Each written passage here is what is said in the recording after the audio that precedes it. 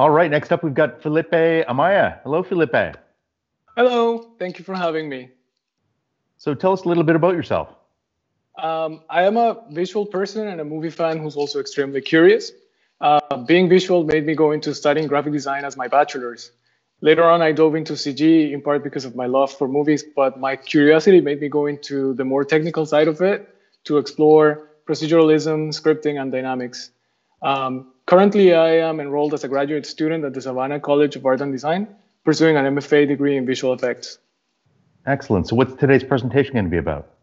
Today's presentation is an overview of the work I contributed to a collaborative academic project under the mentorship of the Mill New York. My role was to provide effects to part of a mock car commercial that was designed to emulate real production in advertising. Fantastic. Well, let's get started.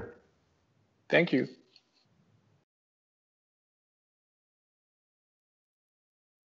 Hello, everybody. Thank you for tuning in. My name is Felipe Amaya. I am a graphic designer and a visual effects artist focused on procedural and dynamic effects. Currently, I am also a graduate student at the Savannah College of Art and Design pursuing an M.F.A degree in VFX. Today, I would like to share with you a very interesting academic project in which I had the opportunity to participate. This project was collaborative and mentored by the Mill New York with the goal of simulating a car commercial production. Let me start by showing you the final result.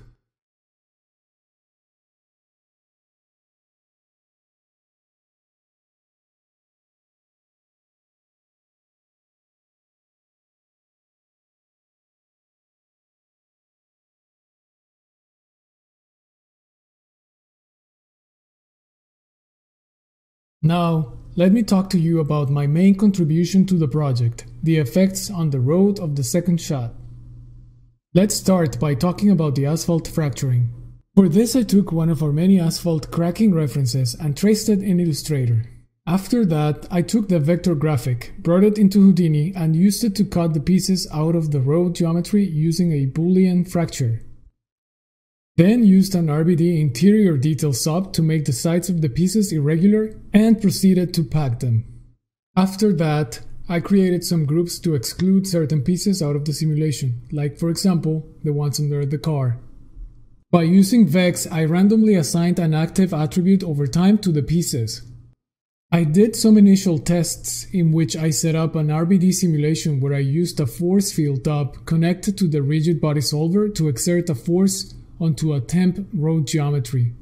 This node read a conical tube from subs which had a custom velocity on its points perpendicular to its surface. This velocity was possible to achieve by projecting the polygonal cone geometry onto a primitive in the position you want the vector to be pointing at. In this case, I used its top face. Then, by using a wrangle, you can subtract the resulting position from the original one. This subtraction gives you the desired vector.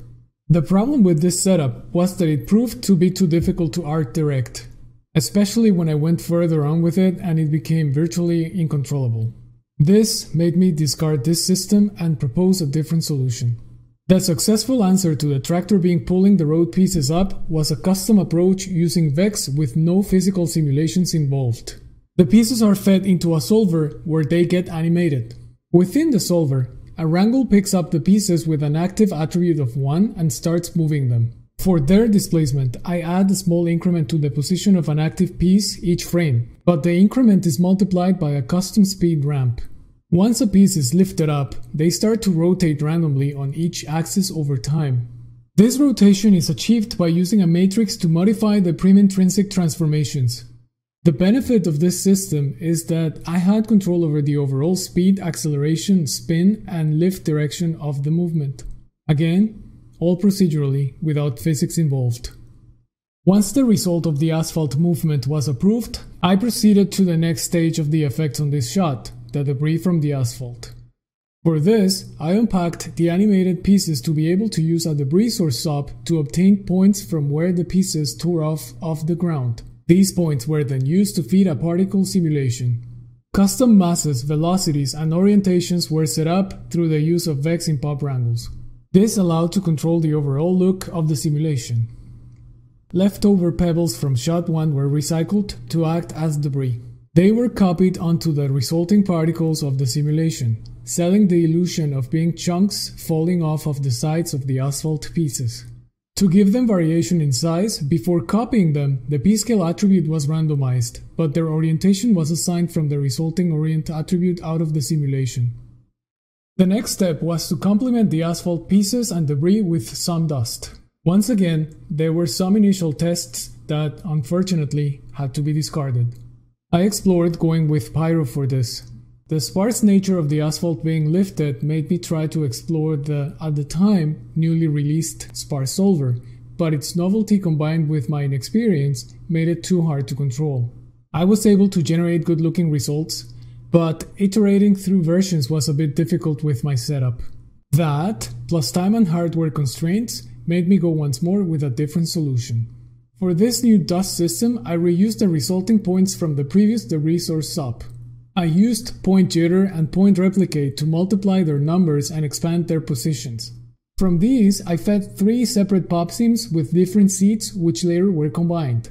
Looking back, I think I could just have done one pop sim and dealt with the variation at sub-level altering the source.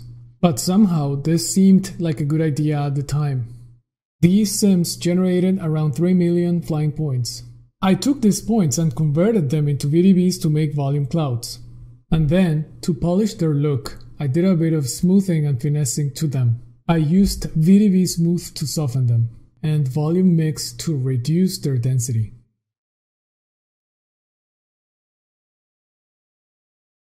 The last step was similar to the previous one, an additional dust sim to add continuity between the first shot and the second.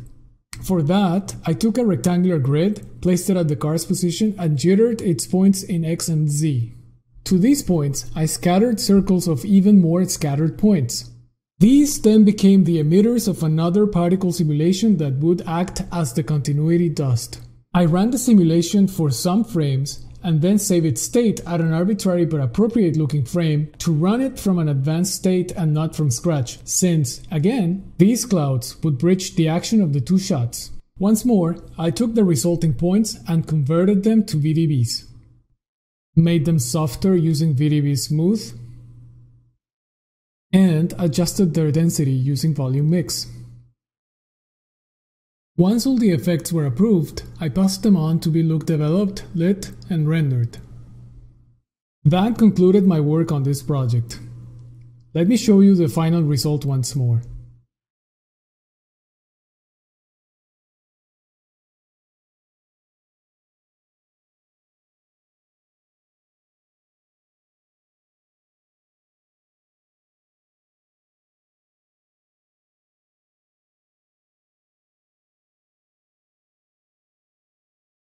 A big shout out to my teammates, Sarah Van Alstyne, Bradley Sakaguchi, and Elisa Hauser.